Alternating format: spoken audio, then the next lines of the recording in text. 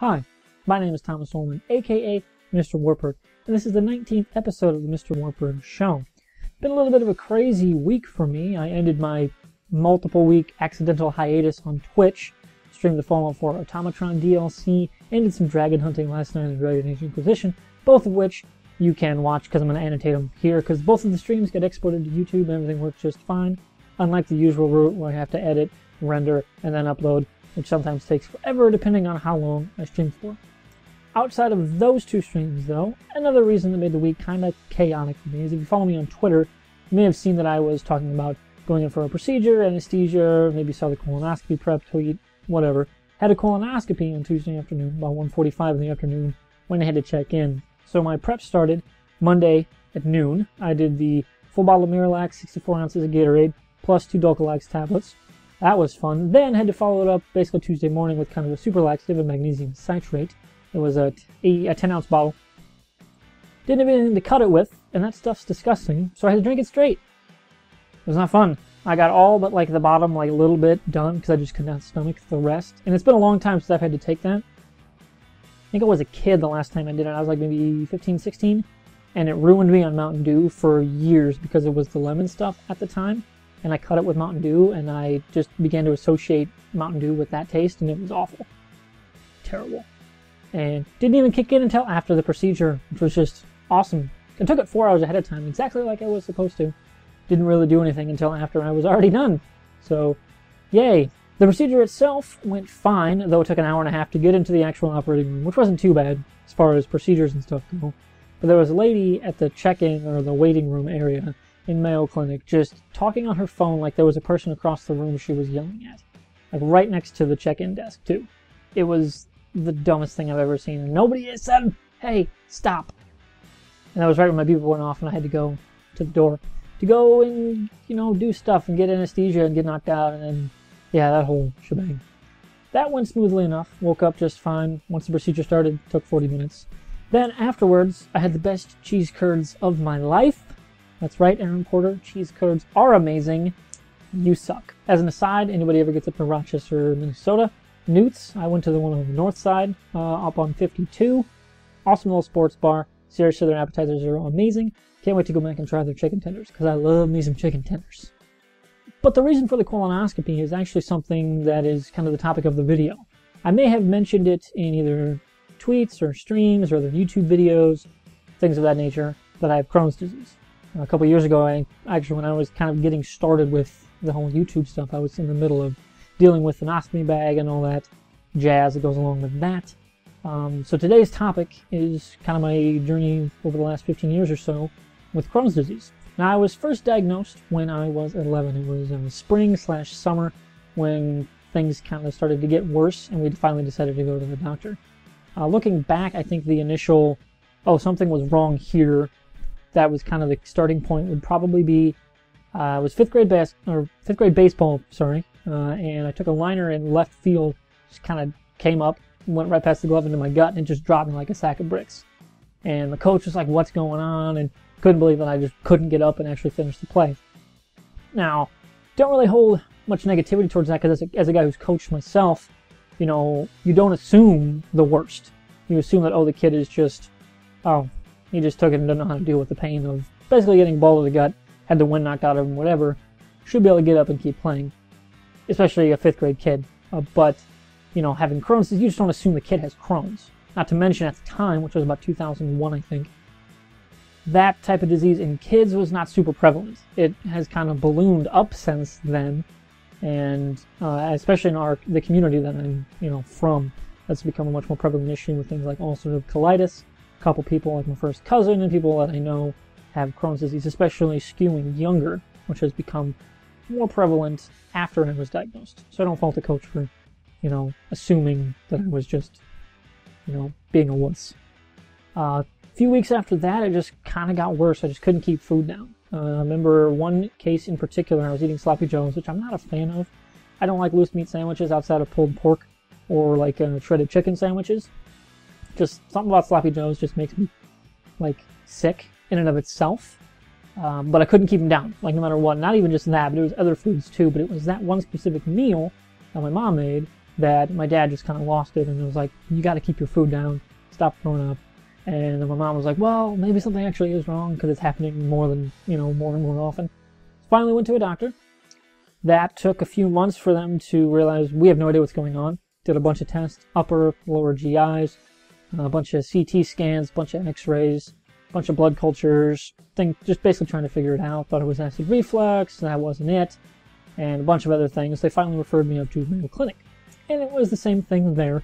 A lot of specialists, a lot more tests, and right before the final diagnosis, I was actually seeing an oncologist because they thought, hey, it might actually be stomach cancer. And at 11, I was cognizant enough to know that, oh, that's really, really bad. So that was not a fun elevator ride from what I remember. But after that specialist, we went to the pediatric gastroenterologist by the name of Dr. Eli Joseph, who within like 2 minutes had the diagnosis down. He came in looking at my chart, saw me, I was sitting there with my parents, and he's like, hey, let me see your hands. So I hold out my hands. Turns out I have like drum tip fingertips that get more pronounced when the Crohn's is active. It's a sign of like severe active inflammation. And he was like, yep, you got Crohn's. And from then it's been an interesting ride in terms of treatment, because outside of the actual initial diagnosis, which is hard to pin down, given that stomach disorders can be a lot of different things. They thought it may be celiacs. Like I said, they thought it maybe could have been cancer, could have been ulcerative colitis, ended up being Crohn's, and there's a few other things that they were throwing out there as well. It was pretty hard to pin down, especially in kids. At least specifically at the time. But regardless of the journey to the diagnosis, the journey for treatment is probably, I would say, worse. Just because the drugs don't last, don't work effectively, or at the time were not designed for kids, and there is no cure. There are some long-term treatments that can work for people. It's just kind of a hit and miss. There's no silver bullet for you have Crohn's, you take this drug. There's a very wide range of what Crohn's can be in terms of symptoms and how it will affect your life. I'm definitely on the moderate to severe, sometimes quite severe. I wouldn't say really quite severe, I guess. I know some people who have had it much worse than myself. But I've had 4 surgeries in a couple of years, had an ostomy bag for 10 months. Have had issues, gaining weight up until this last year, which has been great. But I think, over time, I've only been in remission maybe cumulative 9 total months out of 15 years of having the disease. So I definitely fall on the moderate to severe side of things. I know a lot of people who get by with just diet and some general, cheaper medications, so some pills, like azathioprine or something, which isn't too terribly expensive. Me, though, it's been Remicade for 7 years, which failed. I developed an antibody to it, and if my roommate in college wasn't a smart person, probably would be dead right now, just because it would have killed me. But then it was Humira for a couple years, which had a whole fight with the insurance to get that covered. At the time, it wasn't yet recognized as a Crohn's drug, which is a weird thing about Crohn's being inflammation. A lot of rheumatoid arthritis drugs, Humira, Remicade, were designed for RA, also work for Crohn's because it's underlying inflammation, treats the same thing. I'm on a drug now called Cimzia, which is specifically designed for Crohn's, one of the first biological drugs designed and targeted specifically for Crohn's. Has been going pretty good outside of some ordering issues with the insurance company, which I'm dealing with right now, which is a whole other topic that I might get to in a little bit.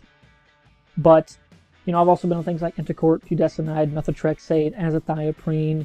Been on, I don't know if I said prednisone. I think I've been on that for quite a few different periods of time. Got the big squirrel cheeks because you gain the water weight. Been on quite a few different cocktails of drugs over the years.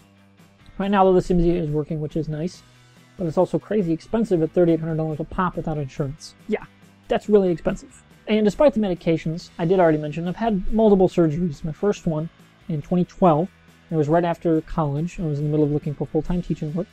Had to get 9 inches taken out of my ileum, I think it was, or small intestine, I guess. And they sewed me back up. Everything was good. Didn't need a bag that time. But it did kind of screw the whole finding a full-time job because I had stomach surgery and couldn't move and couldn't work for over a month. So I ended up subbing for a year. Cut to a year and a half later, more or less, my dad switched insurance providers. And I was under their plan, being only, I think, 24 at the time. And they had basically lied and said, oh, we'll cover Humira, but only, oh yeah, you have to wait a year and then we'll cover it.